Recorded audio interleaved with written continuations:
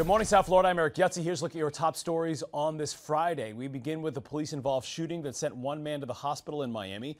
Officers were responding to the call of a man acting erratically at a home in the area of Northwest 7th Court and 58th Street.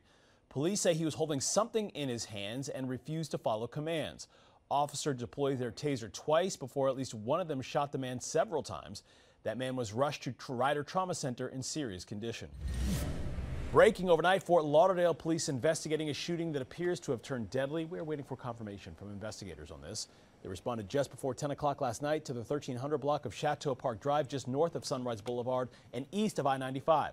Our news crew spotted two bodies in a yard there, one covered by yellow tarp, typically indicative of a fatality, and another body right by that was uncovered and not moving. We've reached out to police for more details. We are waiting for a response.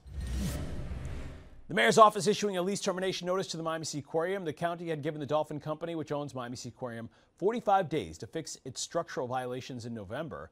Some of the violations including a dolphin that was found with 2-inch nail in its throat.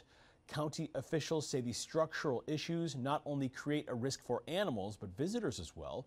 The Miami Sea Aquarium has until Monday to respond. A deputy-involved shooting leaving two Broward County transit workers dead. The shooting happening Wednesday night at a bus maintenance facility on West Copans Road in Pompano Beach. Staff members tell us an argument between two mechanics escalated, one opened fire, killing his coworker. Detectives say that suspect fired at responding deputies, who then shot and killed him. 3 deputies have been placed on administrative assignment as the FDLE investigates. As breaking news happens, we'll keep you covered on air and online. Head to local10.com for more local news coverage and updates.